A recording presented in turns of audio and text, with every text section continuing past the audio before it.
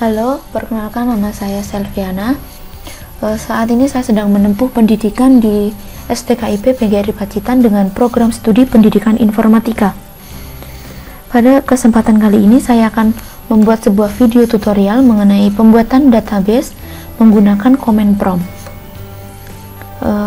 Sebaiknya sebelum kita membuat sebuah database, hendaknya kita harus menentukan database apa yang harus kita buat. Misalnya saja di sini saya akan membuat database pegawai yang saya namai dengan DB pegawai. Dengan tabel-tabelnya ada 5. Ada pegawai, penempatan, jabatan, divisi, dan gaji.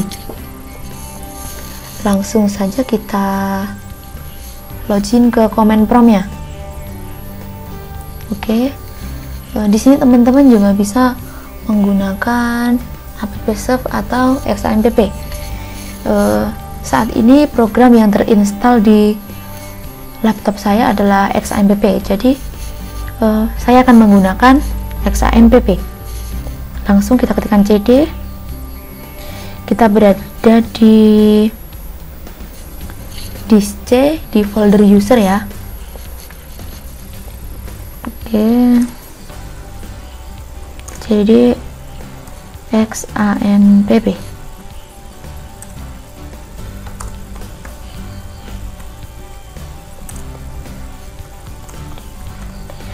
Kita sekarang sudah ada di folder MySQL dan kita akan melakukan login ya. Oke, MySQL root. Oke, untuk XAMPP kita tidak menggunakan password ya. Oke, kita lihat apakah database DB pegawai sudah terbuat atau belum.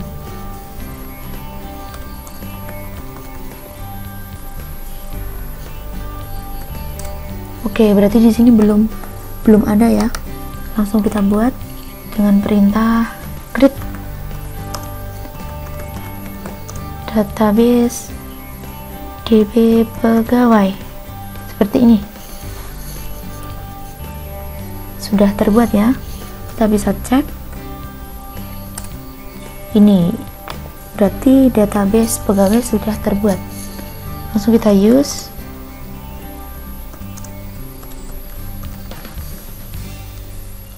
Enter. Oke. Database sudah terbuat. Selanjutnya kita akan membuat tabel-tabelnya. Tabel yang pertama kita akan membuat pegawai ya. Create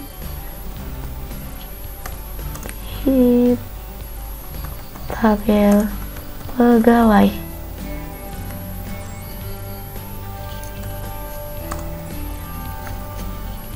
Ini filenya.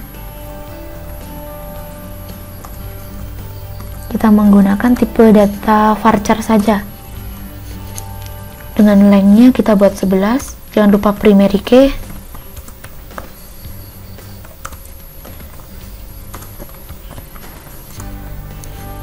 Karena ini merupakan nama, jadi saya buat 50 ya. Gender 2. Kenapa kita buat 2? Karena nanti akan kita inputkan dengan P atau L. P mewakili perempuan dan L mewakili laki-laki.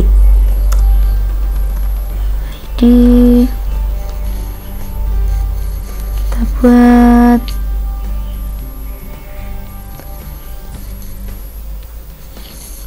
ID jabatan ya.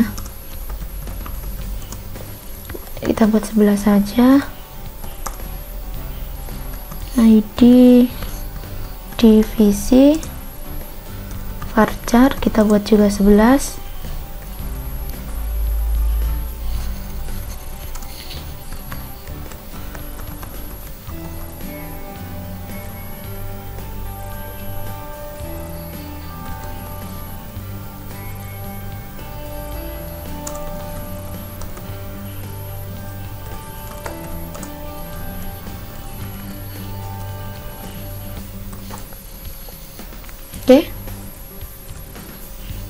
sudah terbuat tabel pegawainya.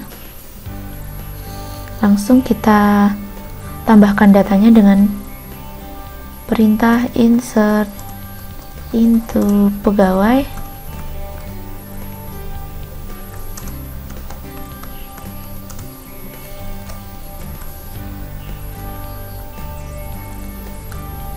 P01, misalnya namanya selfie, gendernya P,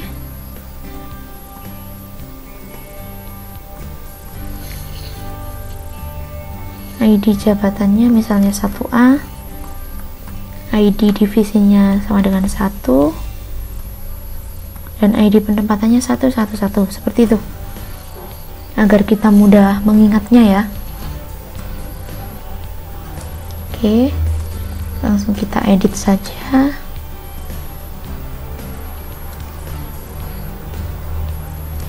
Dua.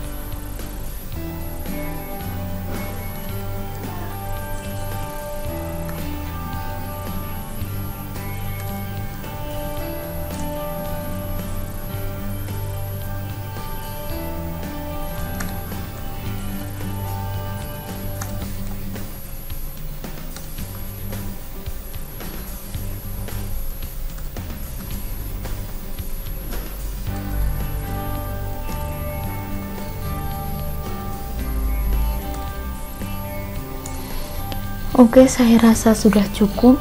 Kita inputkan saja datanya sebanyak 7 ya. Langsung kita coba lihat apakah data tersebut sudah masuk di tabel pegawai dengan cara select from pegawai.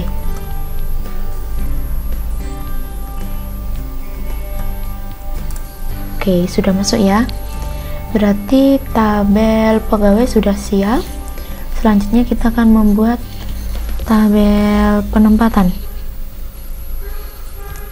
Create tabel penempatan.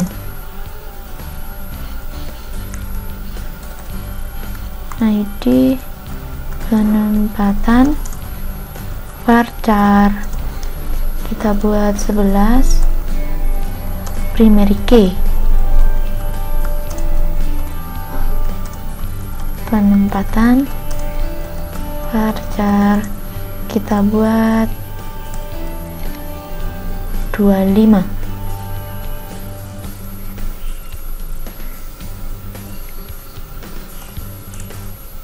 Langsung kita insert.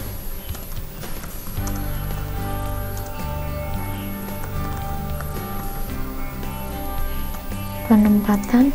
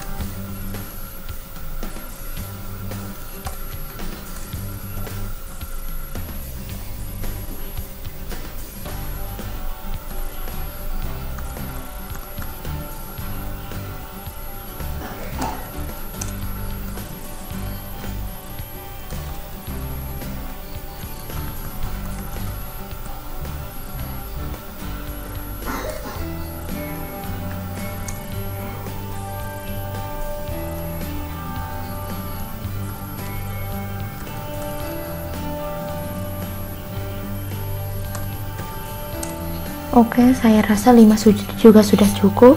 Lalu kita cek lagi apakah sudah masuk ke tabel penempatan dengan cara yang sama, yaitu select from penempatan. Sudah masuk ya. Oke, tabel kedua sudah. Lalu kita beranjak ke tabel yang ketiga.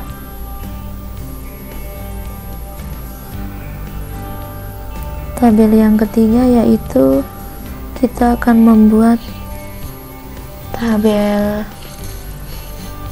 jabatan ya, dengan cara yang sama juga. Create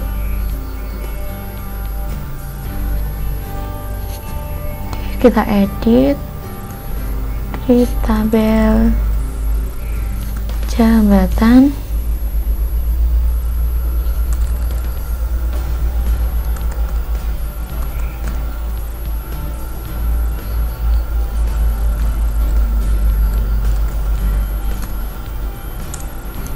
Oke, insert.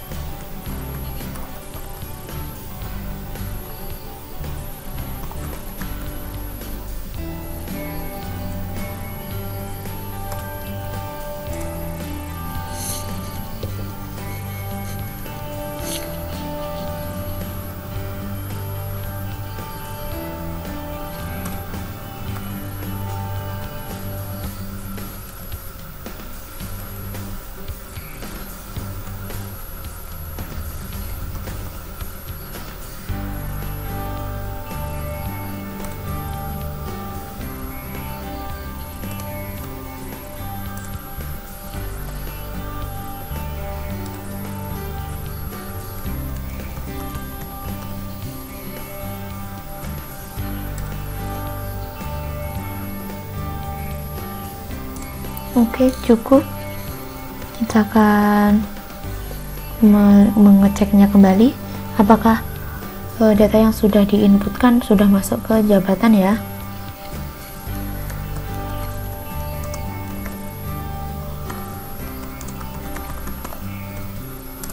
Oke, sudah masuk.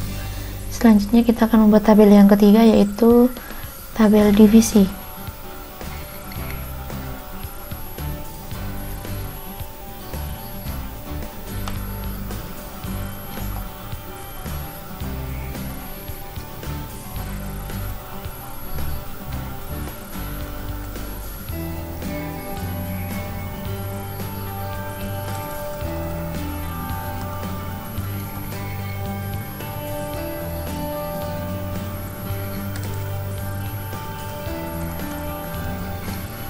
Caranya juga masih sama seperti yang pembuatan tabel-tabel yang di atas, sama.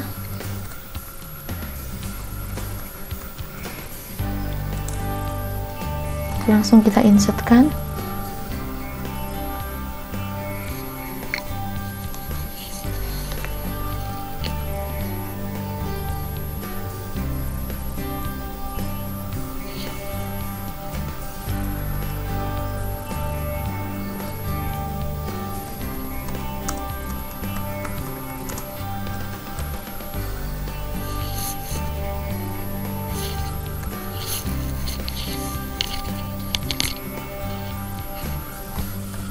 Oke, selanjutnya pemasaran.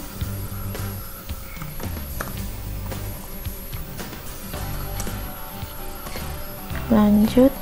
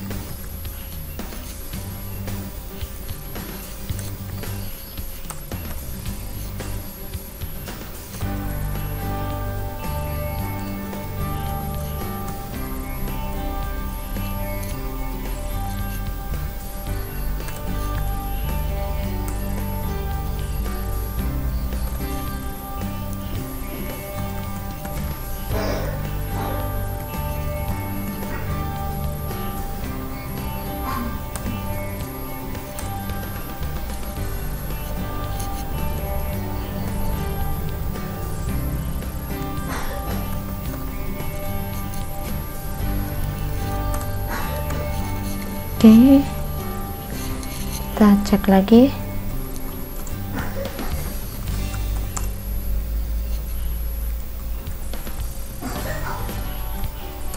Oke, sudah masuk. Selanjutnya kita akan membuat tabel yang terakhir, yaitu tabel gaji ya. Create.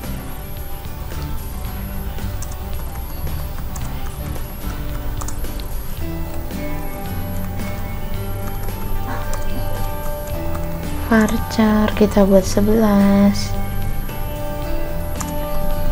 Primary key ini 20.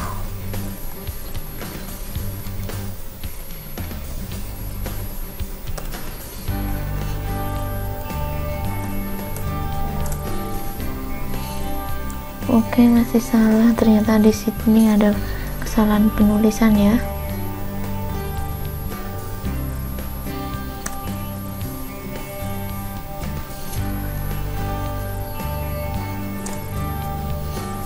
Langsung kita insert.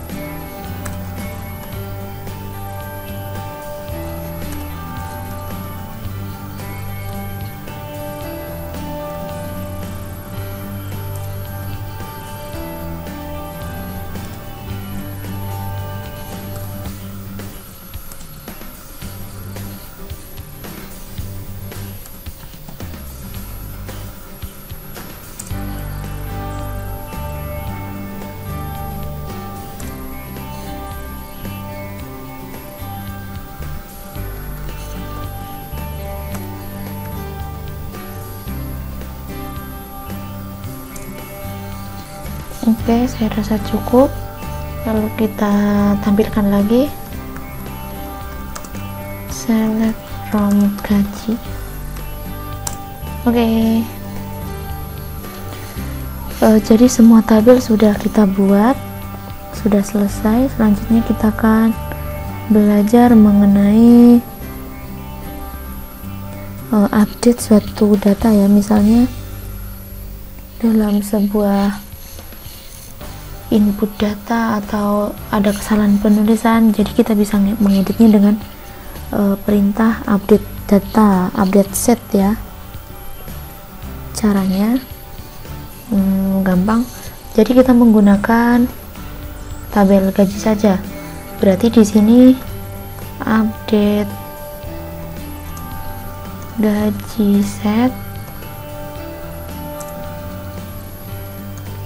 gaji sama dengan 7 juta. Where gaji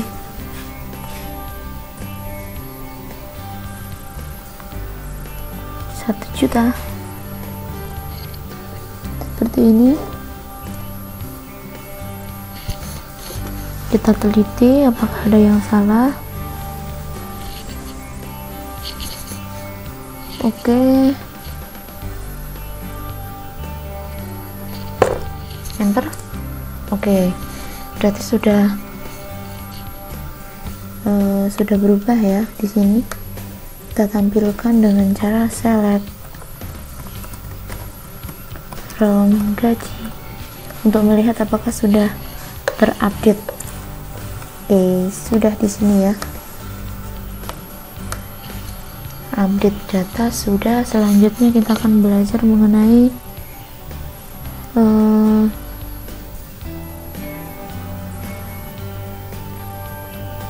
delete ya, menghapus suatu data. Kita misalnya akan menghapus dari tabel jabatan.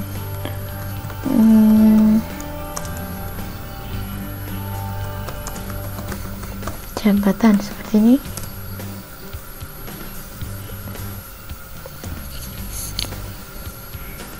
Kita akan hapus di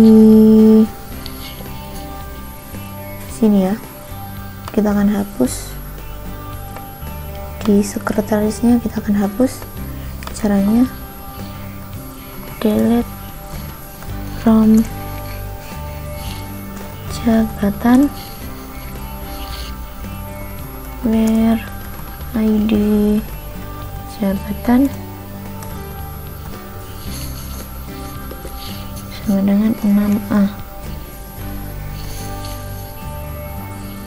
Enter. Oke, sudah terhapus. Oke, selanjutnya kita akan belajar mengenai relasi dua tabel. Kita akan merelasikan melalui tabel pegawai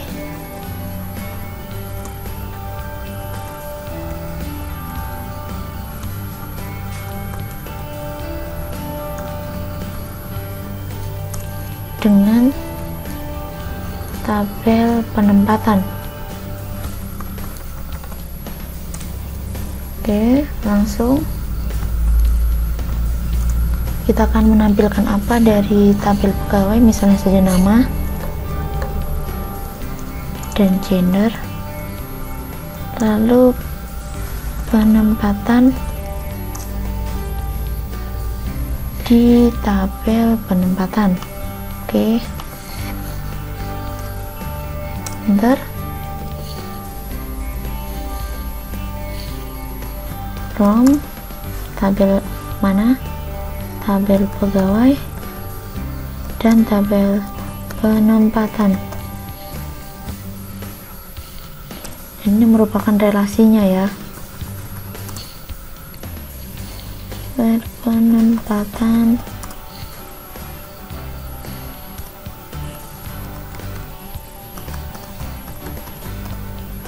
sama dengan pegawai .id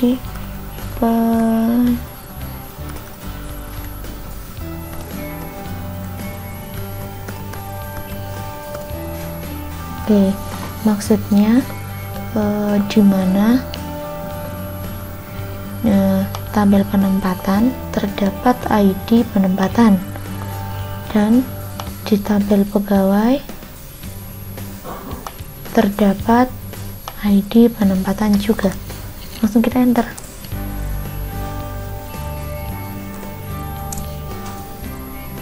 Kurang tanda titik koma. Oke, berarti ini sudah terrelasi ya.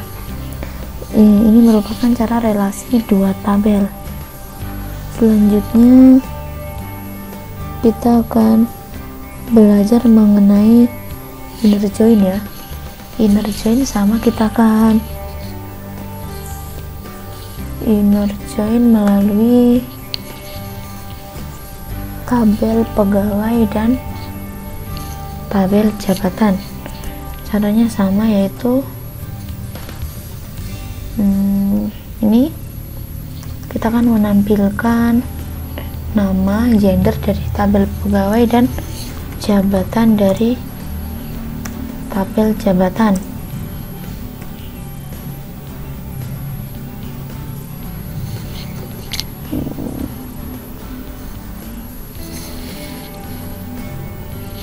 From pegawai dihapus ya, tulis inner join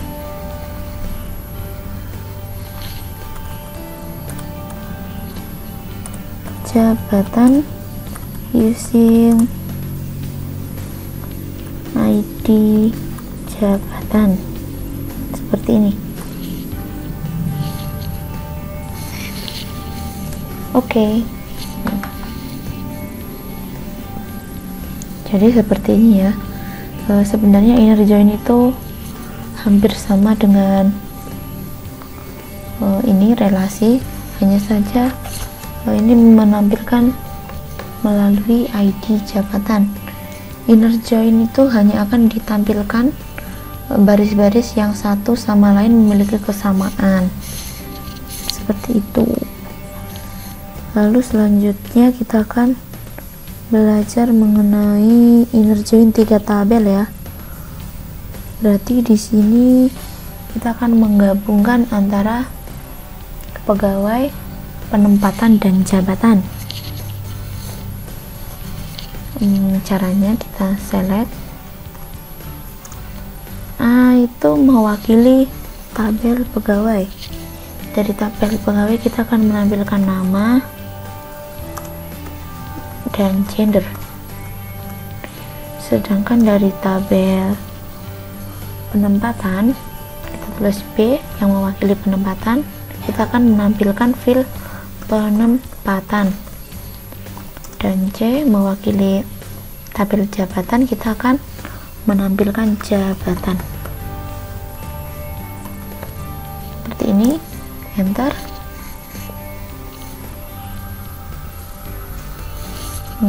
From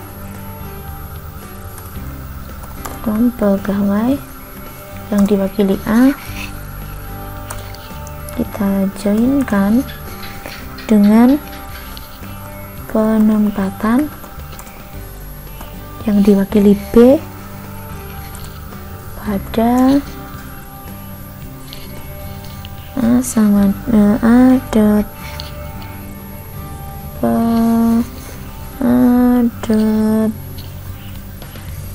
ID penempatan sama dengan B dot ID penempatan. Oke, kita joinkan lagi jabatan yang diwakili C, A dot ID jabatan sama dengan C ID jabatan, enter. Oke, kita berhasil melakukan inner join atau relasi 3 tabel. Selanjutnya kita akan belajar mengenai pencarian suatu data ya. Kita akan pencarian suatu data itu berdasarkan like, menggunakan perintah like. Caranya sama, kita tetap menggunakan select sama, masih ini tetap sama from pegawai, hanya di sini kita tambahkan where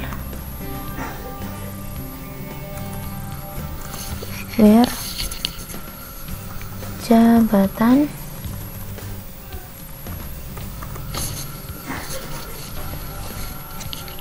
where jabatan. Baik, misalnya saja kita akan mencari manajer pemasaran seperti ini.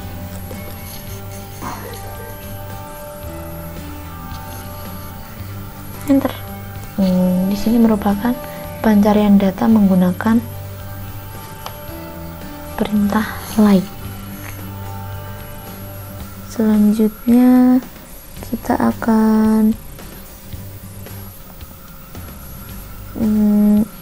belajar mengenai left join ya.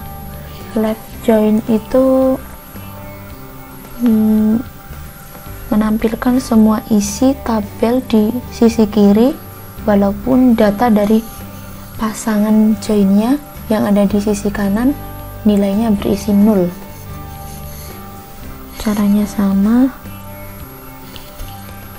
tetap kita menggunakan select, enter.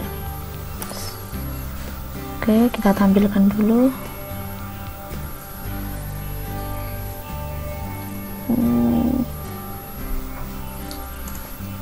Oke,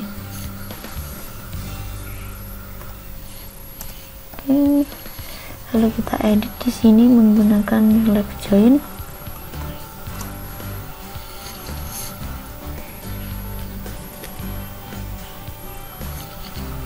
Enter.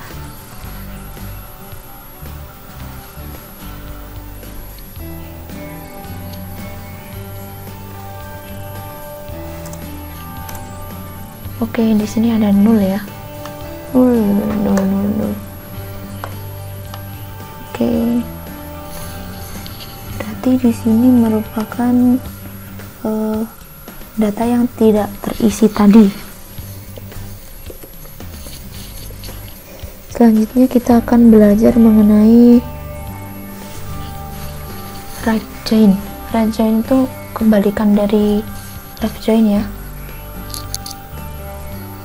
Jadi yang akan ditampilkan yaitu semua isi tabel di sisi kanan walaupun data dari pasangan joinnya sebelah kiri hasilnya 0. Sama. Oke, kita ganti right join.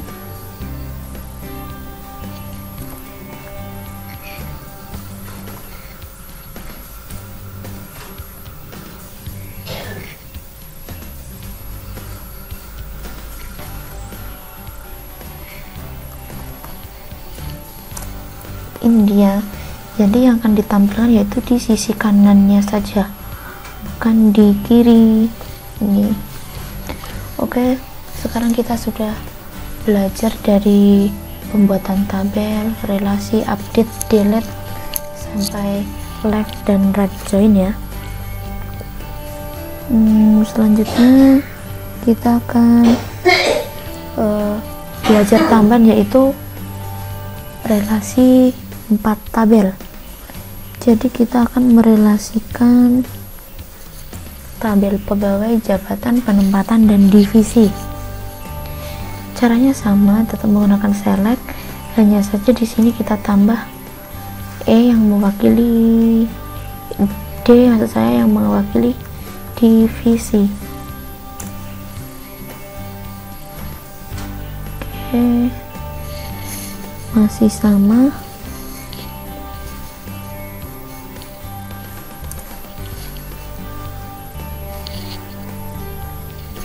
Tetap jabatan.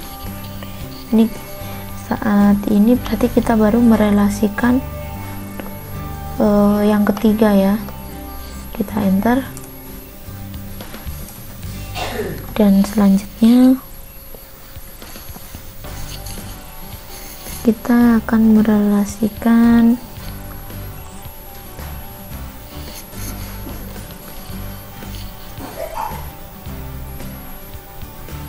kita tampilkan dulu karena di sini masih error.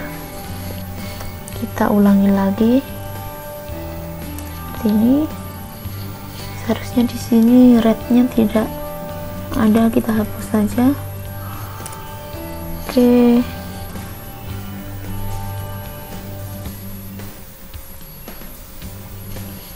left join-nya kita hapus. Oke, dan baru kita relasikan ke divisi. Caranya kita ketikkan join divisi yang diwakili D on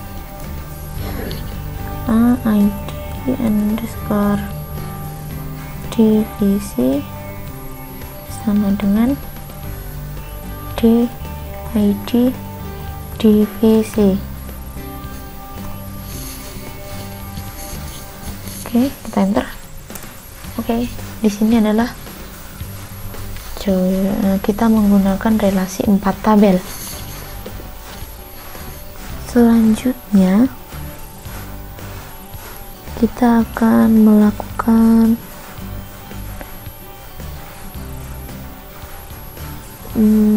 relasi 5 tabel ya, dengan gaji. Caranya sama, namun kita tambahkan yang mewakili gaji, karena di sini gaji tidak ada relasi dengan tabel-tabel yang sebelumnya, sehingga kita harus menggunakan left join. Oke, masih sama,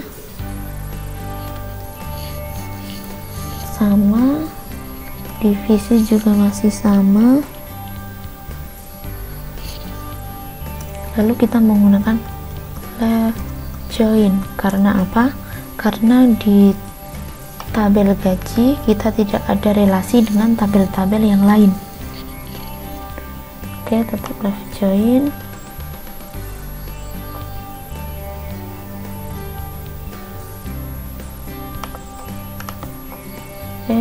Left join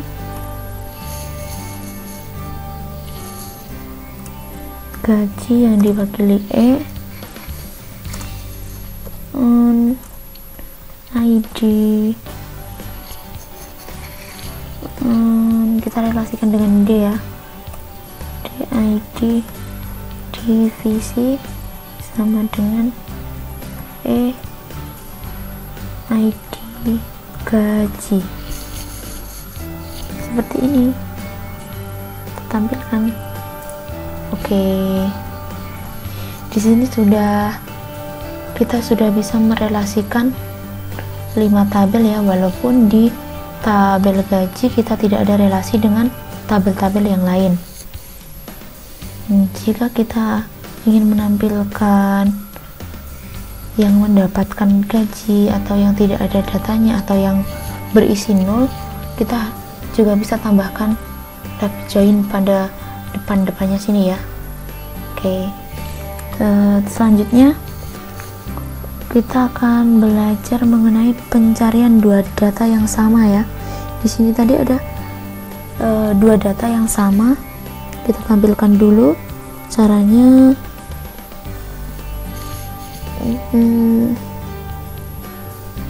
Oke, jangan sebentar,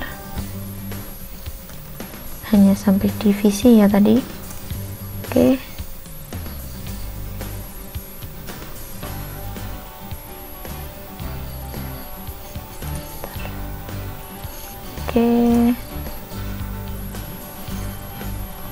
enter. Oke, karena di sini ada 2 data yang sama ya. Selanjutnya itu kita akan hanya akan memanggil yang memiliki divisi logistik, yaitu caranya dengan menggunakan perintah like. Oke, caranya yang di sini tetap sama, kita menggunakan select.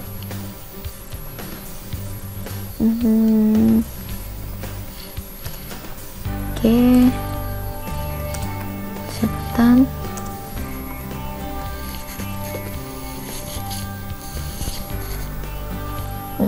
Oke, divisi right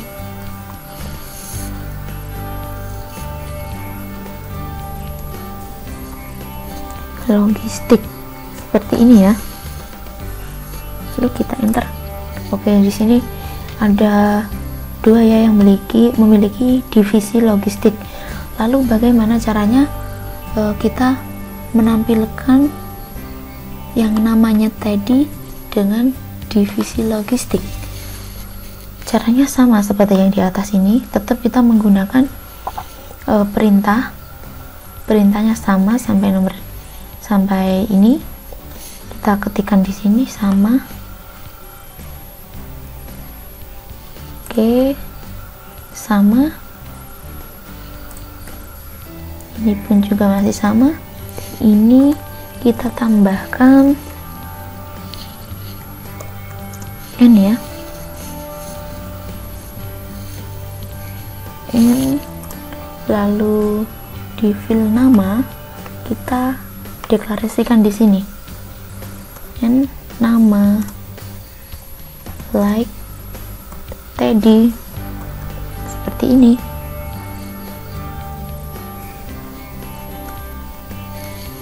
Oke, kita enter. Oke, jadi